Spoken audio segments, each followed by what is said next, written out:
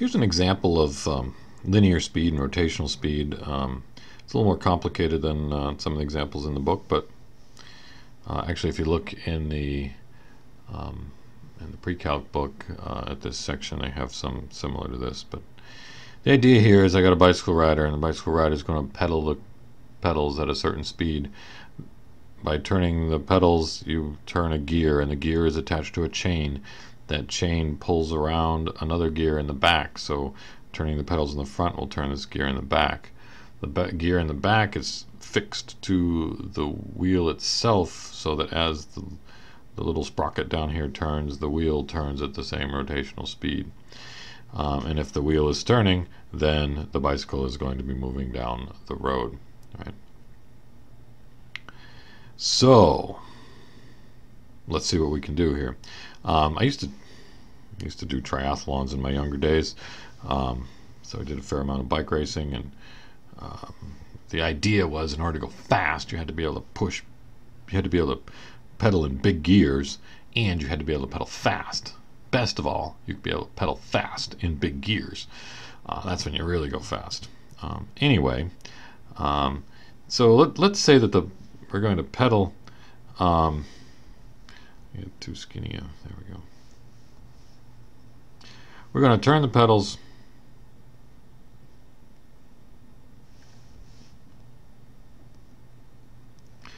at let's say 90 revolutions per minute. That's a fairly fast, not too fast, but pedaling speed. And let's give you some information about this bicycle here. So I'm going to zoom in. I'm going to get a skinnier pencil here, and I'm going to zoom in on this gear. This gear here is going to have radius, let's say, 5 inches. Okay. And so as it spins, it'll pull the chain, and that chain is attached to the gear in the back here. And let's give this gear a radius something smaller than that one. How about 3 inches? Okay. Then the wheel here, we need to know its radius, and the radius of the whole wheel is going to be well, a standard bicycle wheel is like a 26-inch wheel, so let's say this is 13 inches, so the diameter is 26 here. Okay, so if we're traveling, so if we're pedaling at 90 revolutions per minute, the question is, how fast,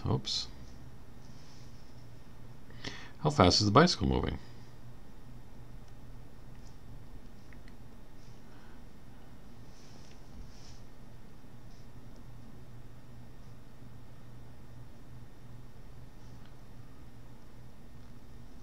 Well,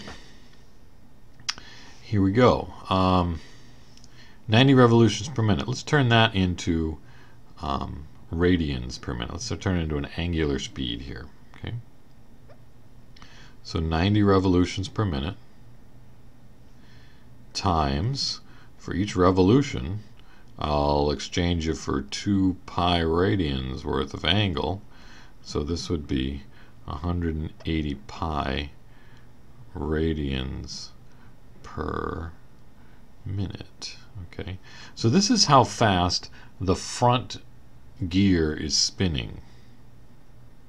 So this is the angular speed of the front gear. Okay, so what does that front gear do? Well, that front gear pulls a chain. Now the chain is a linear thing. It's wrapping around on the circumference here, and it's being pulled through. So I can figure out the linear speed of the chain by saying, what's the linear speed of a point along the edge of that gear? So I'm spinning at 180 pi radians per minute, and in this gear I will exchange, so multiply by exchange rate, for every radian of turn, that's the same as 5 inches of arc length moving along, right? Because the radius of that circle was 5. So that's going to be 180 times 5, that's 900 pi inches per minute. So the chain is flying through there at 900 pi. Remember, pi is 3 point something, so we're at about 2,700 inches per minute, right? Going through there. Now, every inch of chain that goes around this also goes around that. So the 900 pi inches per minute turning around this wheel is the same 900 pi minutes turning around that wheel.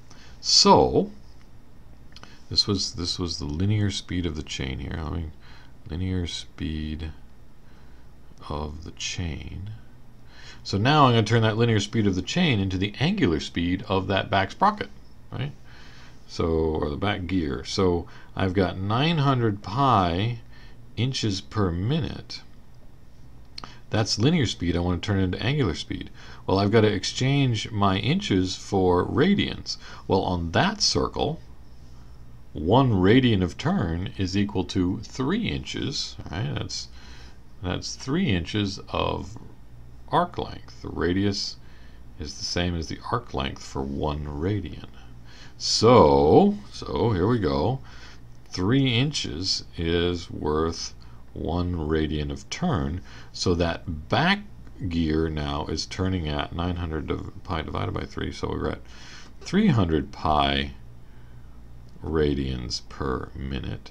So the front gear was spinning at 180 pi radians per minute. The back gear is spinning at 300 pi radians per minute. This is the angular speed of the back gear. Okay. Now, the back gear is attached directly to the wheel. So the angular speed of the back gear is the same as the angular speed of the wheel. Okay, so here we go. So we're going to convert that now to the linear speed of a point on the edge of the wheel. So we've got 300 pi radians per minute. That's the angular speed of the back gear. It's also the angular speed of the wheel. So the linear speed of a point on the edge of the wheel is take that and convert it to linear. So every radian of turn is equal to 13 inches of arc length that goes by, right? That's the big radius is 13, so every 1 radian of angle is worth 13 inches of arc. So I've got 13 times 300 divided by pi, and this is going to be in inches per minute. I'm going to grab my calculator here. 300 times 13 times pi. Here we go. 300 times 13. All of a sudden I'm feeling like I should have. 300 times 13 times pi. Yeah, okay. 300 times 13 times pi is 12,252.2.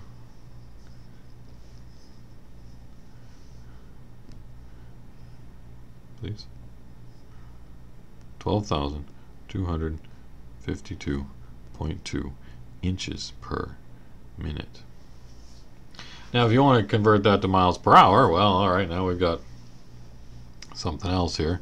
So I've got that 12, I rounded. I'm going to go back to just looking at, I don't want to round it if I'm going to continue a calculation.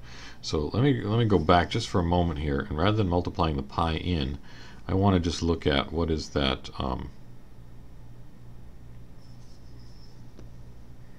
300 times 13. Seem to have missed the 3. 300 times 13 is 3,900.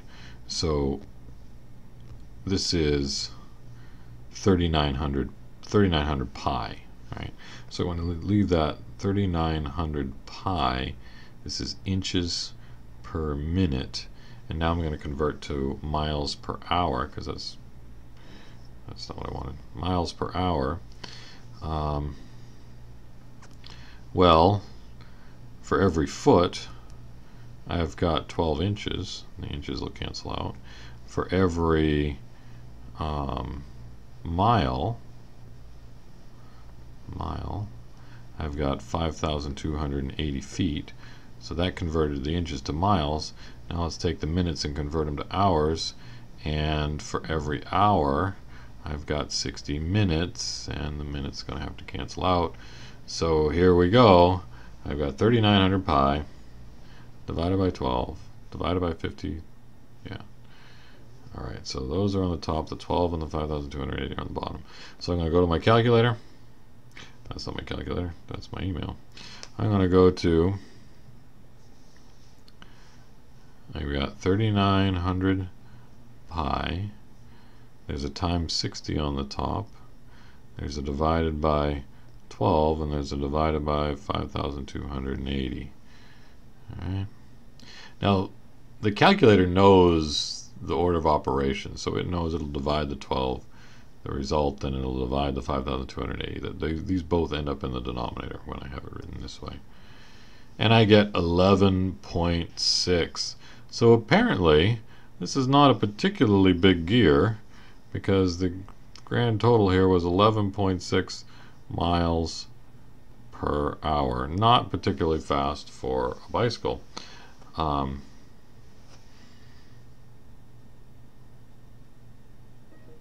anyway, the idea is you have enough information to go from how fast the pedals are turning, to how fast the gear is turning, to how fast the chain is moving, to how fast the back gear is spinning, to how the wheel is spinning, to how fast the bike is moving. Now, one last little bit here is that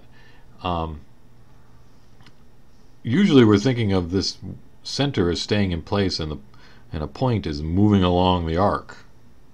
Instead, what's happening is the bottom of the wheel is staying in place, and this point is moving that way.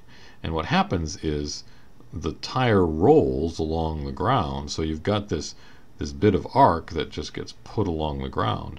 So rather than having the object moving along the arc is moving along the ground, which causes the wheel to move.